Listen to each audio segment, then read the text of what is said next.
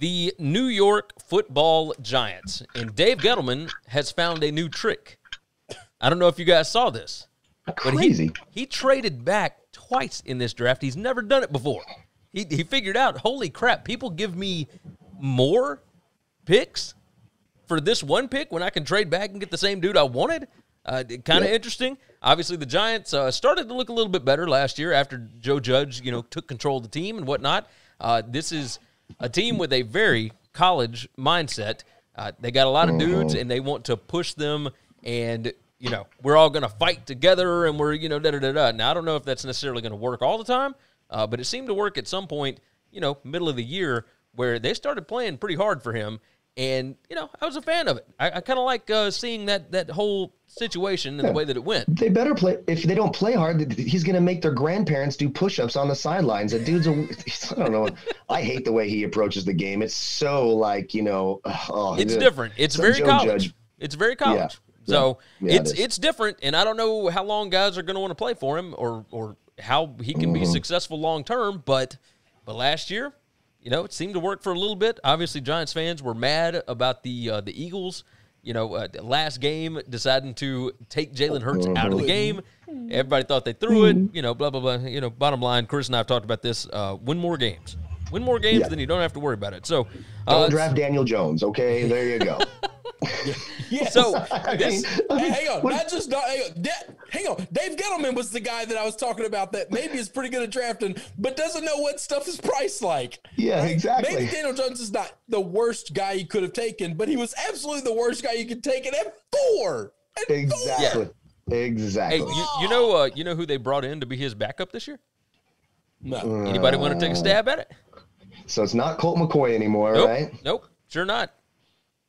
I got no clue. No takers? No clue. I was going to look it up, but that's just cheating. I can't do that. Chase Daniel? No. Mike Glennon. Mike Glennon is the backup. Oh, Mike Glennon, the alien. Yep. He's still got a job. There we go. This will be Daniel Jones' make or break year. If you look at Mike Glennon and you don't believe aliens are real, we cannot have a rational conversation about anything else ever. What about Sam Cassell, the actual definition of an alien? It was Sam I'm Cassell. telling you this. I believe Mike Glennon's an alien.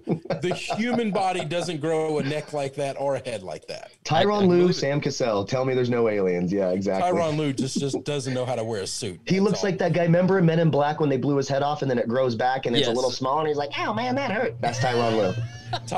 I fully believe Tyronn Lue is a normal built person. He just doesn't know how to wear a suit. It's like he's never met a tailor in his life. And so he just buys like the biggest suit he can find and it looks like shit on him. But if he was wearing like jeans and a t-shirt, it'd look like a normal human being. Yes. Super funny. Yes. All right, so super funny. Went 6-10 last year. They needed edge rushing help. They need a center, guard, linebacker. So basically, what team is this? Who line help. We're talking about the Giants. Okay. Giants, right? We're still on the Giants. Gettleman, already. So they trade back in the first round, and they end up with the Bears pick at number 20, and they draft.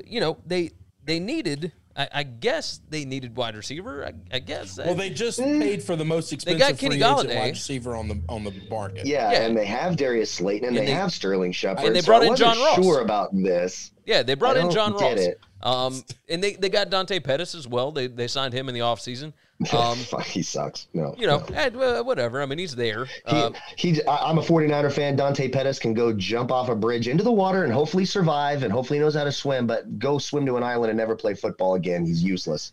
Absolutely useless. So they draft wide receiver Kadarius Toney, who Chris and I, we're fans of. I mean, he can absolutely move. He's insanely athletic, super quick guy. Don't know that he was worth the pick at 20, but, we'll see. Like, he developed a lot in 2020. I mean, I think he's still got a long way to go as far as his development, but, I mean, you got a guy. Second round, you got edge rusher Azeez Ojulari out of Georgia. I like that pick quite a bit. Third round, Aaron Robinson, cornerback out of UCF. Fourth round, edge rusher Ellerson Smith out of Northern Iowa. This is another guy. Those kids at Northern Iowa, man, something else. If you're not watching FCS football, there's some of these teams that you just got to pay attention to. Well, you got something drag racing going on. Yeah, there's some drag race. My house is right next to a school, and you wouldn't believe how the people drive on this street. It's absolutely holy crap! That happened right next to a school. Yeah, there's a school, and that's what these people do. You don't know how many nuts. fights I've gotten to in the front of my house screaming at these assholes not to speed up and down this road. It's ridiculous. I can believe it. I can believe it. This is a drinking on the front porch situation where you throw empty beer bottles at them. I do a lot of it. This is definitely sometimes they'll slam on their brakes when they yell and get all mouthy. And one guy, I started walking up in my flip flops, and his girlfriend goes, "Honey, drive away. This guy's gonna beat you up like you got beat up last week." I'm like, yeah, you were gonna get beat up. Running back, hold on, sixth round. Let me get back to circle this thing back around. Yes. We can sit and talk all day long. We need to start having you on regular shows so that we can just bullshit the whole time. I'd be all about that. Sixth round, we got running back Gary Brightwell out of Arizona. Take a flyer, I guess. Sixth round, Radarius Williams out of Oklahoma State. He's a cornerback. So you got a couple of flyers late. Other than that, I think they did okay. Like not as many picks as I would have been a fan of. It's not my favorite draft by any stretch of the imagination. I think the players they got. Arizona got a player drafted. I mean, it doesn't surprise me. The team was awful. Yeah, but they got talent. Awful. They got talent. They just weren't coached well at all. I don't know that they have talent. They don't have a ton of it. We're going to disagree with the word talent. I don't think you're using that right. All right. So I will say, I'll say about this draft, I'll keep it pretty short. It's meh. I don't think they really filled many of the needs they really have here. You didn't need look, Daniel Jones doesn't suck because the wide receivers were bad. They had plenty of wide receivers and tight ends and everything you could need. He's just not a good decision maker, and he's not very well coached by Joe Judge. Plain and simple, end of story. And, you bring in Jason Garrett to be your offensive coordinator. What do you think? You're going to see development? No, you're not. Freddie I always Kitchens as an offensive analyst. And Freddie Kitchens. Yeah. I mean, come on. Jason Garrett looks like the guy who uses a whole roll of toilet paper to cover the toilet seat in a public bathroom. He looks like a germaphobe. But he really does. But I thought it was meh. I mean, the best part about the draft is that he traded down and got more assets for next year, et cetera. And I think that's the best thing that he did, and sort of got rid of that stigma that he'll never trade down and never do the right thing. Well, could Toney be a super explosive player? And just absolutely. But I don't think this is going to improve their win total next year. I don't think this makes them exponentially better in the future. It's just sort of meh for me. Hey, why do you think he didn't go after any offensive line help in this draft? Like, they didn't sign anybody really in the offseason. They brought in Zach Fulton, who's a guard out of Houston, but I don't get it. Did I miss something? I should have been all offensive linemen as far as I'm concerned. Look what you had happen last year. Your star running back, the main piece of your offense, injured for most of the year. Daniel Jones, always running for his life, ended up being your lead rusher. Wayne Gallman was okay. He's now with the 49ers. But did they have guys hurt last year? Like, is that? Yeah, the Giants were a mess, but defensive back wasn't their problem. If you remember, that defense actually got a lot better, and it was hard to throw. Yeah. It was hard to throw on that secondary, so I'm not. The biggest issue for me was the offensive line, and I was kind of concerned that they didn't do anything to shore up. Listen, hang on. If you're going to spend the number 4 overall pick 1 year on Daniel Jones, and then the number 2 overall pick on a running back, I don't care how good Saquon Barkley is. He could be the second coming of Jim Brown. It doesn't matter. You do not spend the number 2 overall pick on a running back. David Gettleman is a moron. If you're the organization, you're very happy that he got you new assets for next year so you can fire his ass and hire somebody who knows how to build a team. Yeah. I tend to agree. Chris, you got anything else about the Giants here? Yeah, I don't like this draft. I don't like this. I don't like what they did at all. It's not that Toney's not good. I think Toney's probably good. I think there's a lot of wide receivers I like that went behind him, a lot, but not a little better than him, a lot better than him.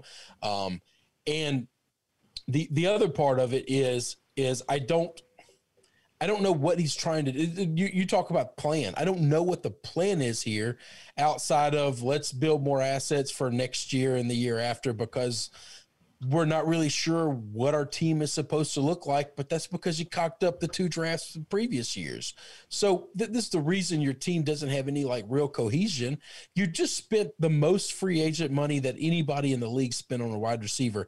Then you're going to spend your most valuable draft pick on that same position. What are we that doesn't make any sense. None. And what's wrong with Slayton and Shepard? They're both really good young players. They're both fine. If you think that having the best wide receiver, let's say this draft pick makes them have the best wide receiving core in the league. Do you think that makes that team that much better? No. Daniel Jones is your quarterback. Because you have too many other holes. Yeah, I tend to agree. I would have liked more bites at the apple this This year. was a really good offensive line draft. There's no reason for them to have not taken an O-lineman. There's just none. Yeah, I tend to I agree. really wish they would have taken one at 14 or back where they were instead of selling to Chicago. So then Fields falls to the Patriots. Yeah. There you go. I see the real reasoning behind what you wanted.